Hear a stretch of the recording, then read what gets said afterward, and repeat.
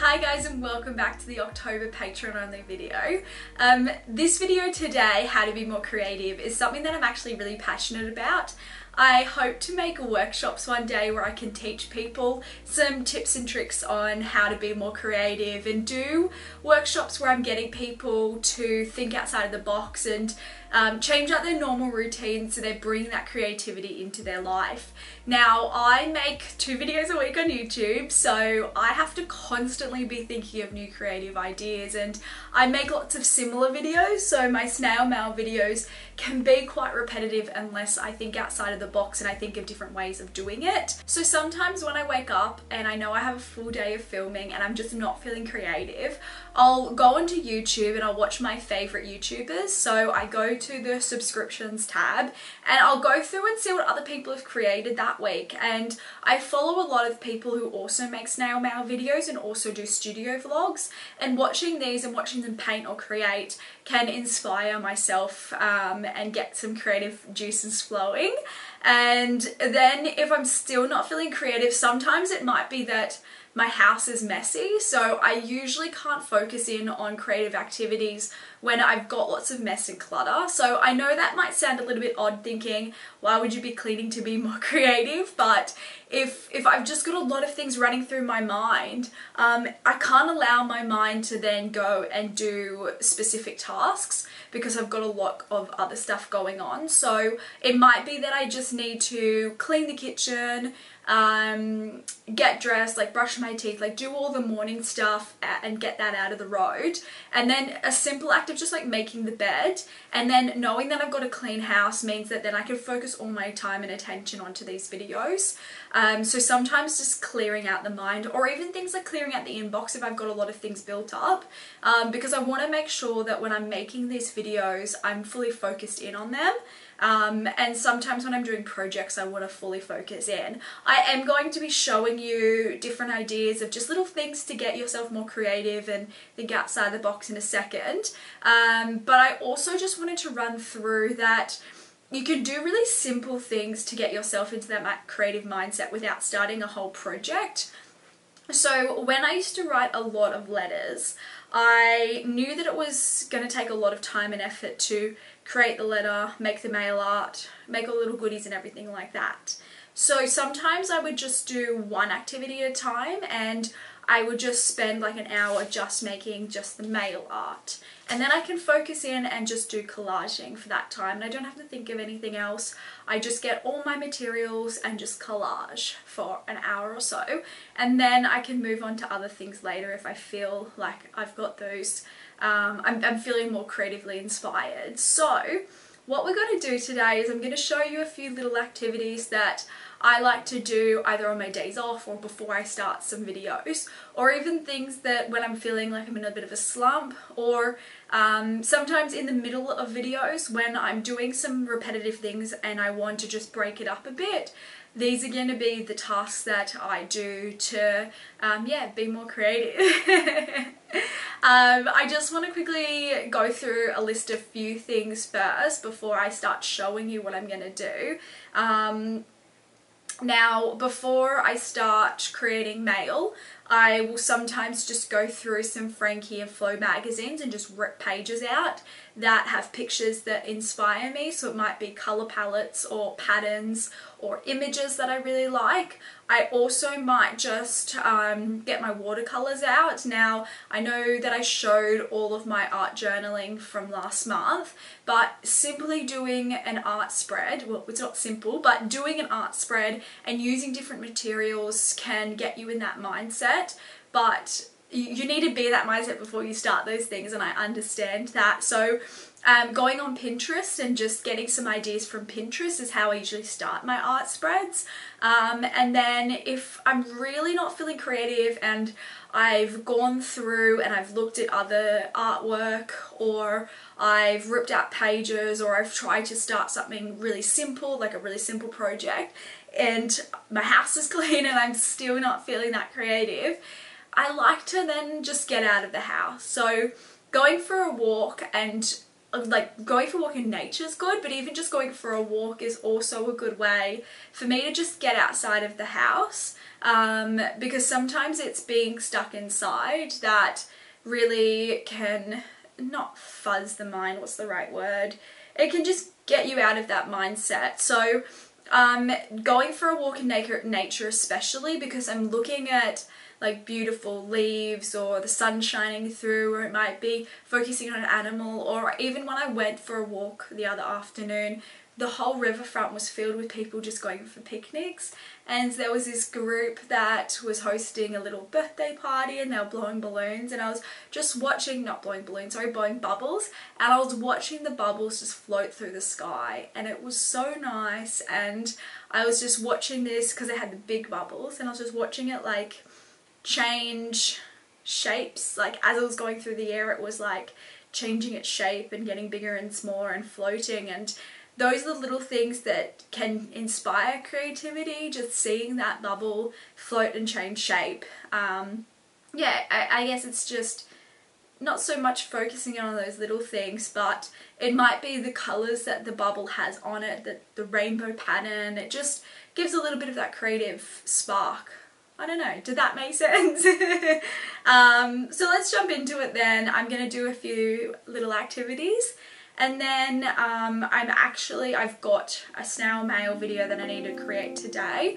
It's a collaboration with Studio Farah, and she sent me the most beautiful botanical designs, and yeah, this video should be up next week. Yeah.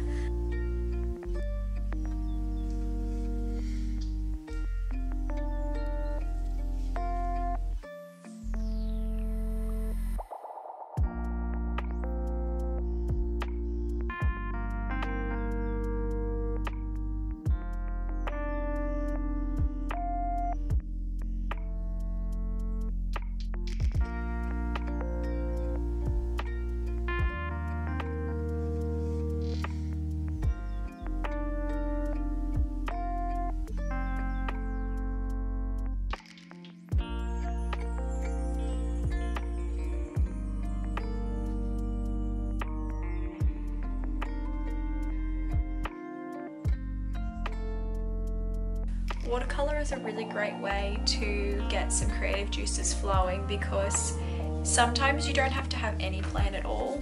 You can literally just grab a colour, pop some water in there, and see how the water and the colours blend together. So I like starting with one colour, and I like starting to put dots, and this can be very playful. Now, you don't need expensive watercolours. You can go to your local discount store if you've got one close by, and the ones at the dollar store, variety stores or discount stores can still work very well for this technique. And all you're doing is you're grabbing some water and you're just playing around with the pigment, so how light and dark it is, and then once you've got it one colour down, you can then grab another colour and then watch it blend.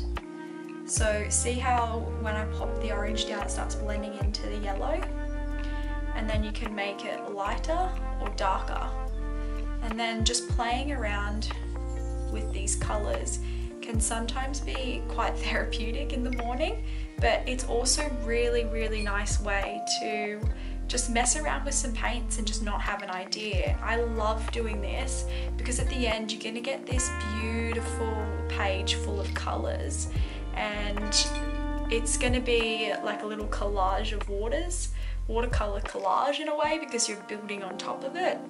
And then you can make tags out of it. You can put your mail tag on top of this. You can watercolour your envelopes if you're sending nationally. I don't know if internationally it would be like if they would pull you up for watercolors on the front of an envelope, but also just messing around with different colors. So putting like a red down and then grabbing this orange one, trying to make the red a lot darker, and then grabbing the blue and see if I can make like a beautiful purple.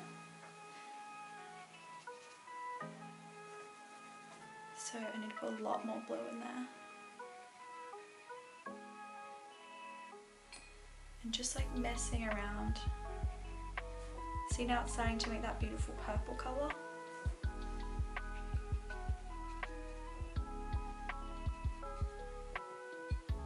Then you can put dots. And the different ways that you use your brush, so pressing it down at the top. You can also make flowers just by pressing it from the top.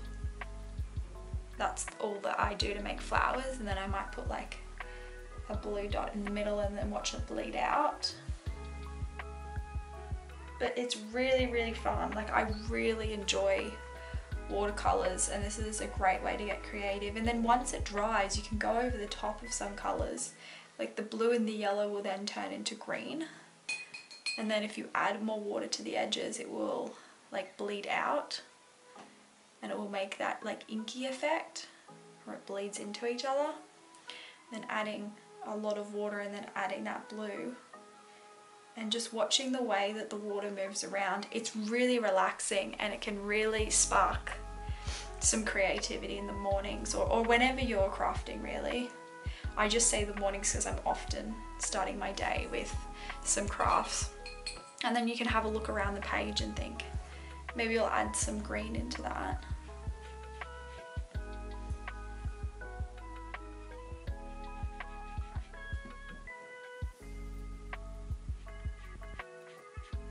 Now you can do this with any medium.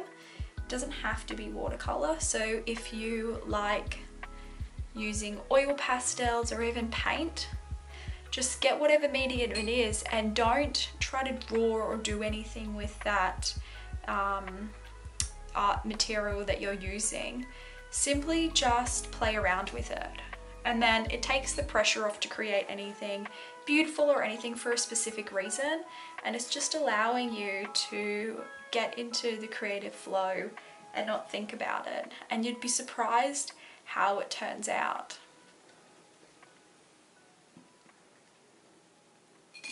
So as you can see, I'm just building one colour at a time, and I'm just focusing on the way that the colours blend together.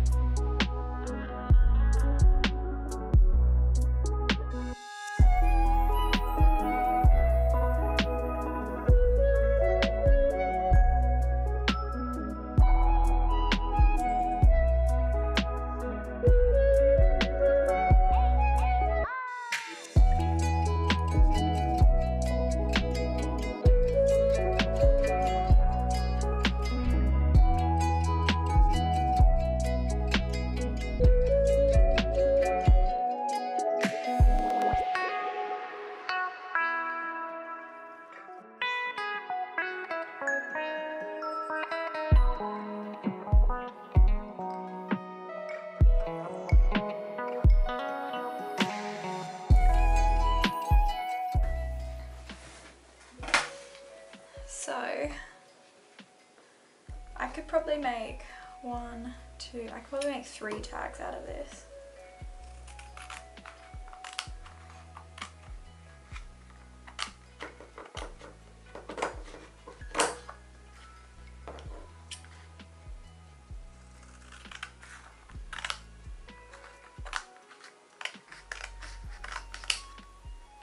Cool. So I cut my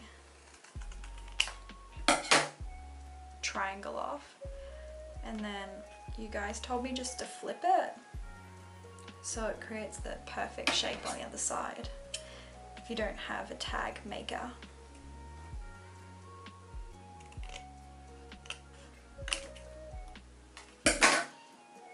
And then I feel like that's way too tall at the top.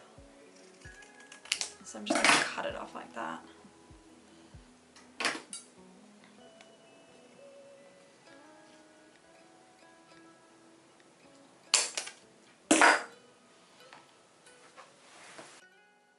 How cool is that tag? You will never see a tag like this bought. So I recommend you guys making these. They're super fun and they get the creative juices flowing. Let me make the other two. So as I said previously, sometimes I have lots of projects to do and I'm just not feeling creative. So I've actually got 14 letters to send off to you guys this month. So I haven't started on the envelopes and I like the letters that I send to you guys looking beautiful.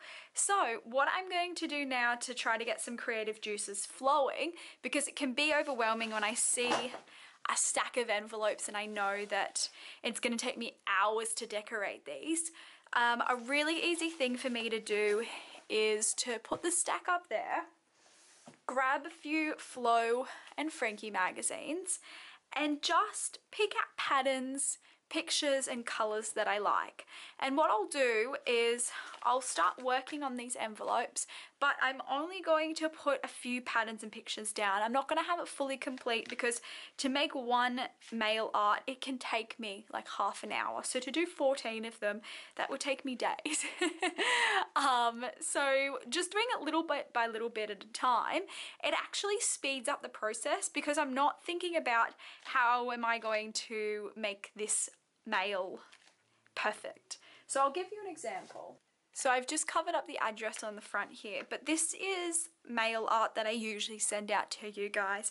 I've got a stamp, I've got little bits of stationery that I've used from my collection. So under here is actually some see-through paper, washi tape. I've got stickers on here. This is a sticker from my collection. I've even got the logo stamped on that says my stationery collection, as well as ripped pages from a book, and then also my sticker that I'm selling at the moment from my new collection. So altogether I would have had to think about the composition, the colouring, so how the greens look together. So I wanted to be botanical, so as you can see even on this little sticky here there's some of these flowers, and then I've got the green here with the flower behind, this green on this side, and then I've got the actual ripped page from this book, and then this one that looks like a ripped page from the book, and then I had these things over here to kind of make it look a little bit vintagey, and then the whole composition comes together. So even though this took me a while, an easy way to get started on these projects is, instead of doing 14 all at once, what I'm going to do is I'm just going to start ripping things out of these and then just adding them to these envelopes bit by bit. All I'm going to do is I'm going to grab scissors and some double-sided tape and just start sticking it on, and then at least I've started on this project. It gets the creative juices flowing, it gives me ideas for later projects, and I might also find images out of here that I can use in like my collages or art journaling and things like that. So I'm gonna actually play music through this because I actually want to listen to music while I'm doing this, because it's going to put me in the right mindset, and it's just a lot nicer just to rip, cut, stick with some music on. So enjoy, and I'll show you what these 14 envelopes look like, and these are going to be sent to you guys, so you'll start seeing what your mail art's going to look like when it arrives. So let's get started.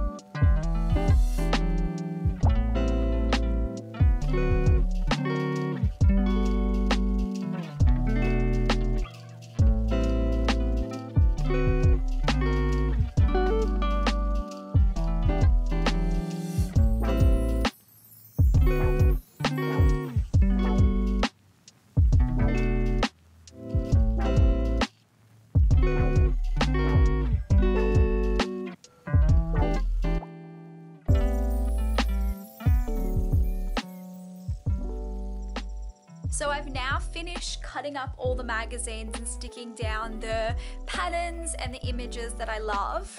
So I'll show you what they look like. Now these aren't completely finished mail art like to send out yet, because I still want to add a few elements on it, like little stickers and some washi tape here and there, and also a few stamps. So I'll show you these ones that I have done. And this was a really fun project because, as you can see, like something like this, I'm still going to add like a little label on it and some washi tape and some stamps and some stickers. So it was just a really easy way to get through 14 envelopes. This took me around an hour and a half to create all these. And let me just move this so the shadow's not coming down. So this took me about an hour and a half to create all these, and it was really like soothing. So I actually felt like I was enjoying this process because I was just flipping through magazines, listening to my podcast, had the aircon on because it's quite hot in here, and then I was just sipping my tea. So I was just looking at all the pretty colors, and while I was looking at the colors, it was actually getting, I was getting some more creative ideas. I was looking at the things like the flowers or the oranges, or even the spots, and thinking what other creative projects I can do with my videos that I'm going to be filming for the rest of the day. So I had lots of fun. So yeah, that's my first idea of a way that can just get you in that mindset and start creating. And then the things that come out of it might be that you want to start working with these colors more, or drawing these flowers. Like even just looking at these flowers, it might be fun to watercolor something like this, like draw a little vase up and then put sprigs of flowers coming out of it. So I hope you got some great ideas from just creating these tags, and then also just creating some collages. So my last thing I'm going to recommend today is, if you're in a bit of a creative rut and you want to get the creative juices flowing, starting an 30-day art challenge was a really great way for me to just experiment with lots of materials. So I always recommend that if you've got materials that you don't use that often, just work with them and just put marks on paper. You don't have to think that you're going to create artwork with those materials, but simply just learning how the brushes feel on the paper, how the colors blend together. You can mix the colors around, see if they smudge. It's really fun just to see how materials work and how they blend, or the way that their movement in your hands. Another thing that I wanted to show you was my Wreck This journal. So I got this book because I've seen lots of YouTubers actually wreck the journal, and I've always wanted to do one for myself. But this was a way that really it opened up a lot of new ideas for me, basically. So this journal gives you instructions to do, and you just follow through. So you've got a little mini mail there, and it tells you just really simple tasks. So you can do this in your own art journal if you've got one. So something like, I'll start with this one. This one simply said, color this page red on purpose.